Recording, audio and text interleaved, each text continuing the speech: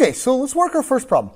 How many moles of magnesium is 1.5 times 10 to the 23rd atoms of magnesium? In other words, how many moles can we get out of this many atoms? And you're like, that is a ridiculously large number of atoms. It is, but knowing what you already know about Avogadro's number, that's not even a full mole's worth of them.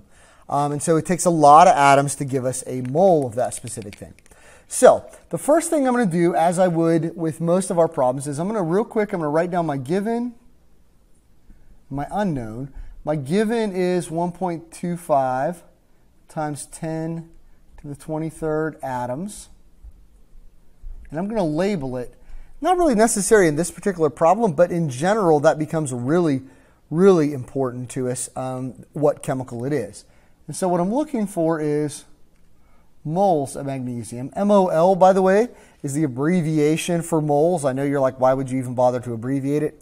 That's a fantastic question, but that is the abbreviation for moles. So I need to find my relationship then between those two things. And of course, our relationship is Avogadro's number. So my relationship is that there are 6.022 times 10 to the 23rd atoms of Mg in 1 mole of Mg. And I'm sorry to split that out in 2 lines, but I got to keep it all on the board there. So that's my relationship. And so from that then, and I'm just going to do this just to make sure that everybody understands where we're going with this.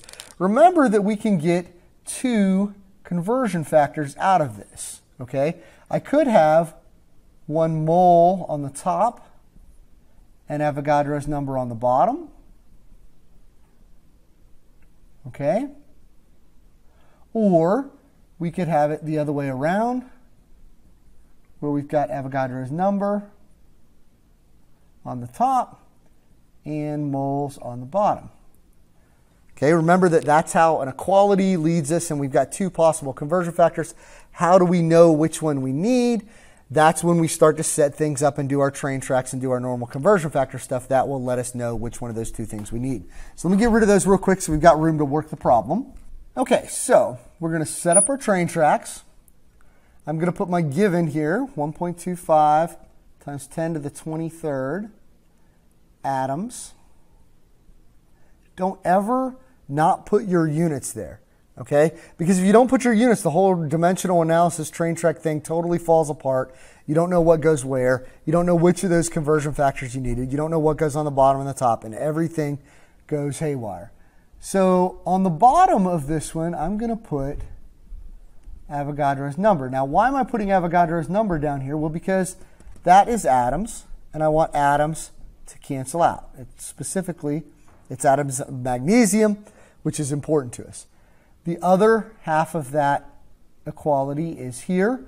Remember that as soon as you place the bottom one to cancel out the given, you automatically know that the other half of the equality goes on the top. Okay, and so we're going to do the math there. First off, I'm going to cancel out my units. Atoms cancels out. And then we're going to do the math. Now, how does the math work? Well, if you didn't watch the video on how to plug stuff into your calculator, scientific notation into your calculator, now would be a great time to go back and watch that and make sure that you're able to do this. Remember that what you're looking for in most calculators is that E key, or in a lot of TI calculators, it's the double E, but it's going to show up as an E. That means times 10 to that power.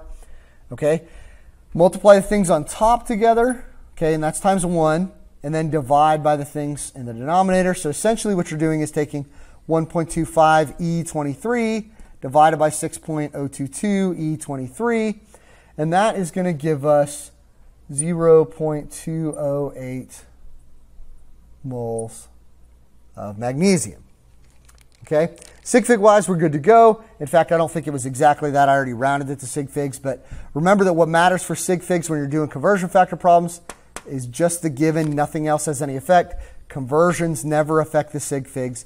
It's only what you have for the given. Okay, so that's a simple conversion for moles. Definitely need some practice on that. I'm going to work one more that has a little twist and is a little bit more complicated, just so you can see another example of how they work. Okay, so problem 2 here. How many atoms are in 2.12 moles of propane? What makes this problem different than the last one, other than the fact that we're starting in moles and going to atoms, which you can sort of see ahead is going to mean your conversion factor is going to be a little bit different. But what's also different is that I don't have atoms in what I'm talking about here. This is not an element. This is a compound. This is a molecule. And that molecule has atoms in it. I'm going to go ahead and write down my equality because in this case, I want you to see that it's going to be a little bit different before we even worry about the problem itself. So here's the thing. Since it's a compound, I don't have atoms of it. I have molecules of it. Okay? And I'm going to go ahead and write out what it is. Sorry, I didn't do that initially. Okay? There's not atoms. There are atoms that make up this, but the mole is how many molecules of that substance there is. So if the substance is a compound, then you're going to be talking about molecules of it.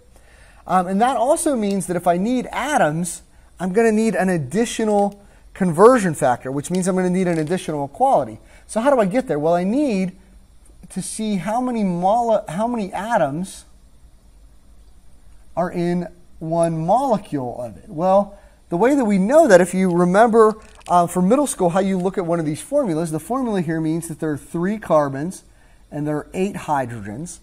And so 3 plus 8 means that there are 11 atoms in one molecule of propane. So I've got how many molecules there are that equal 1 mole, and then I have how many atoms are in a molecule. So how would you know if you needed to use molecules? Well, it's quite simple. If it's a compound, then you need to go to molecules. If it's an element, if like the last one was just magnesium, then you can go straight to atoms. Okay? So it just means I need one additional conversion factor. So let's set this up. Let's do our given and our unknown here, and then set our problem up. So our given is that we've got 2.12 moles of propane. My unknown is that I'm looking for atoms that are in propane. So remember that I don't have a direct relationship between atoms and moles in this case because it's a compound. So I can go from moles, okay, to molecules, and then from molecules to atoms.